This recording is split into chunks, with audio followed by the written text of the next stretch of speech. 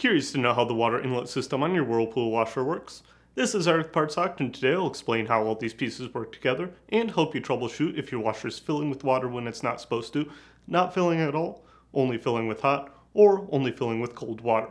These instructions may also apply to some other Whirlpool Corporation brands, including Maytag, Amana, and more.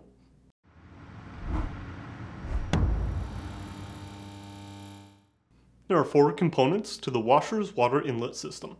The hoses on the back of the washer deliver hot and cold water from the house to the washer. The pressure hose sends a signal to the pressure sensor on the main control board to detect the amount of water in the tub.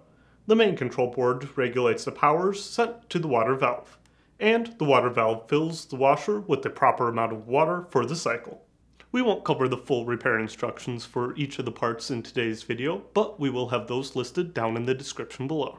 The first issue you might run into is the washer filling with water when it's not supposed to. To test this, we'll need to disconnect power to the washer and let it sit. If the washer fills with water, this means that the water inlet valve is leaking or is stuck open and needs to be replaced. If your washer is not filling when it's supposed to, the next thing to check would be the flow of water from the house to the washer. To test this, turn off the water at the house and disconnect the hoses from the back of the washer. Next, stick the ends of the hoses into a bucket and turn the water back on. If the flow of water is inadequate, inspect the house's plumbing and washer's hoses for a failure or restrictions. With the hoses removed from the washer, the next thing to check would be the filters on the water inlet valve. These plastic filters help prevent debris from entering the valve. If these filters are clogged, you will need to replace the entire water inlet valve, as these filters are non-removable and not sold separately. Next, we will check the water inlet valves to make sure they are functioning correctly. The washer's inlet valves are located here under the console assembly.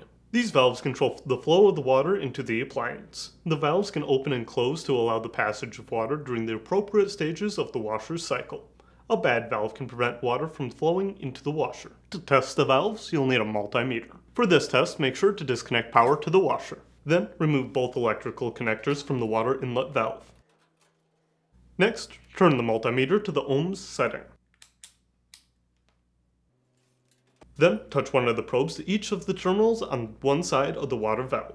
Whirlpool says that you should get anywhere from 890 to 1090 ohms, but we have found the output to be around 1300 ohms. Next, check the other side of the valve. The valve should be around the same for each set of terminals. Note this test does not guarantee the water valve is working properly, as one of the internal seals or components could still have failed. Now, we'll inspect the wiring from the water valve to the main control board.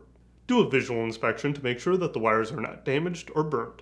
If they are, the water inlet valve will need to be replaced, as the wires are not sold separately.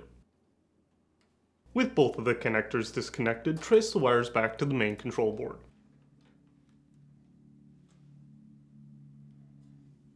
Using a multimeter, turn to the continuity setting, test each wire. Each wire should have continuity, and if a wire fails the continuity test, the entire water valve will need to be replaced.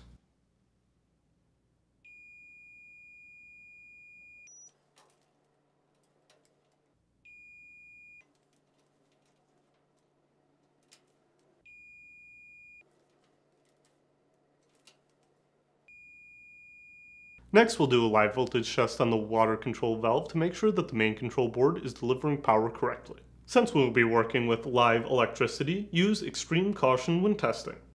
With the washer unplugged, make sure that the console assembly is plugged back into the main control board.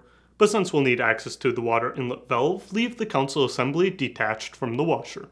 Find the small metal tabs that are exposed between the protector and the yellow solenoid on the valve. This is where we will place the tips of our multimeter to test the voltage being sent to the valve. Then, change the multimeter to the AC voltage setting. It's usually indicated by a V with a wavy line above it. Next, reconnect power to the washer and run a normal cycle with the warm water on. It is important to use the warm water setting to make sure that the control board triggers both sides of the water valve to open.